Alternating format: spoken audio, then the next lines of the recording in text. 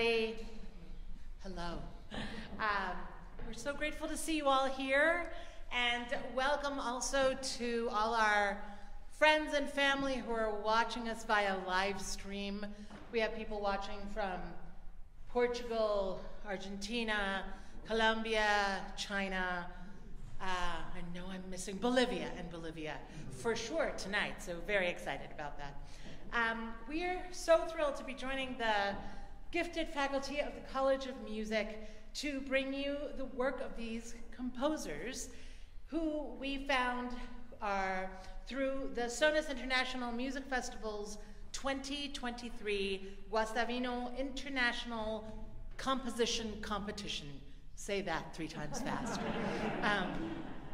Sonus IMF is a collection of international artists first inspired by the work of Argentine composer Carlos Guastavino, and dedicated to the performance and diffusion of his work, as well as the work of artists similarly inspired by folk traditions. We're so honored to help create and lift up stories from diverse world traditions through the universal language of music, to bring beauty, understanding, and peace to audiences locally and abroad. First, we have some very special thanks to Professor Alejandro Cremaschi, Executive Director of Sonus, for inviting us to collaborate with these fantastic musicians and be on this beautiful stage. Thank you, Alejandro. Yes, please.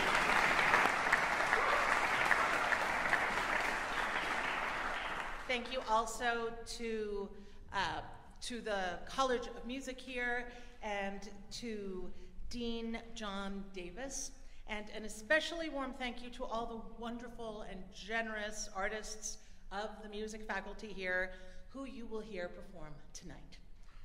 My name is Gabriela Cavallero. I am also part of Sonus International Music Festival, and I'll be your tour guide for tonight's program.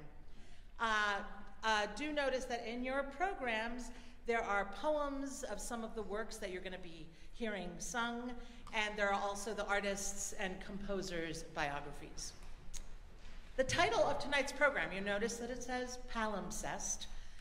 Palimpsest is an old text or document from which writing's been erased to make room for new writing, but often there are traces of the older version that still remain. Sonus's goal in creating the International Composition Competition is to spark the imagination of present composers by inviting them to write new music inspired by folk traditions and stories close to their own hearts. Palimpsest.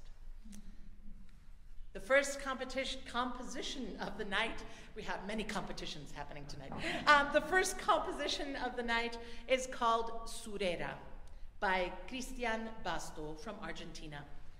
Please welcome Susan Cahill and Andrew Cooperstock.